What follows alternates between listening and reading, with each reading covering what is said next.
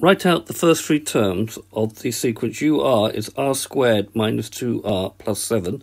So we have a quadratic sequence. Hence find the sum of the sequence from r to 1 to n. So we're finding the sum of the first n terms, and then check our answer for the sum using n is equal to 3. So we got the terms of the sequence UR is r squared minus 2r plus 7. So U1 will be 1 squared minus 2 times 1 plus 7. That gives me 6, 1 take away 2 plus 7. U2 will be 2 squared minus 2 times 2 plus 7. That gives me 4 take away 4 plus 7, which is 7. And finally, the third term will be 3 squared minus 2 times 3 plus 7.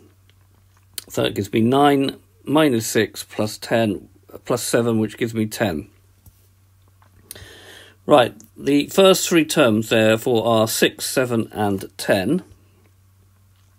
So if we want to find the sum of the sequence of the first n terms, which we write as sigma UR from r to 1 to n, will be from r to 1 n of r squared minus 2r plus 7. Now split this up into sigma of r squared from 1 to n.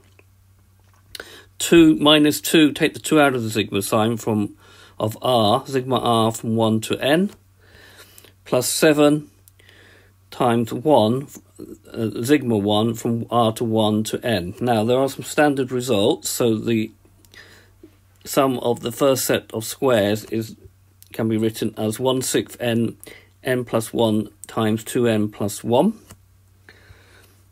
The sum of r from r to 1 to n is 1/2 n plus 1. We come across that one before. This is the new one.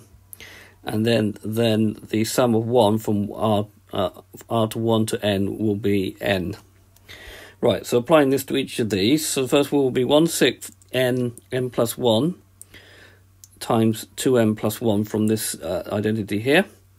Minus 2, make sure we use brackets of 1/2 n plus 1 plus 7n. Right, there is, so just write that out again. Right, taking out 1/6, okay, because it's going to be like the lowest common denominator. Take out 1/6 n. Now if we take out 1/6 here and an n, because we can take an n from everywhere as well, we get n plus 1 times 2n plus 1. Here the 2's will cancel. The n has gone, so we've got and we have to put a 6 in, otherwise if we don't, this won't be correct when you multiply back in the 1/6. So you need to put that 6 in, and then plus 6 times 7 as well at the end, otherwise it won't be correct. That allows you to take out the fraction, and then we can just work with this to make it easier. So we've got 1/6 n. So expanding this, we've got 2n squared, and then we've got n plus 2n, which is 3n plus 1, minus 6n, minus 6, plus 42. Then we've got 1/6 n, so we've got 2n squared, and we've got 3n take away 6n, which gives me minus 3n, and then we've got 1 minus 6 plus 42, which gives me 37.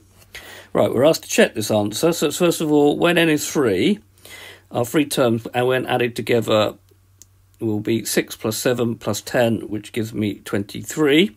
And then we put n is 3 into here. We get 1/6 times 3 times 2 times 3 squared minus 3 times 3 plus 37. That cancels out, so we get a half. 3 squared is 9 times 2, which is 18, minus 3 times 3, which is 9, plus 37. And then we're going to get a half times 18 minus 9 is 9. 9 plus 37 is 46. 2 goes into 46, 23. Whew, we get the same answer. So the answers agree. So this will be the sum of the first n terms. Okay, we haven't proved it. All we've done is we've shown it. Okay, this has been a video to show you how to use the sum of the squares. I hope you've understood, and I thank you very much for watching.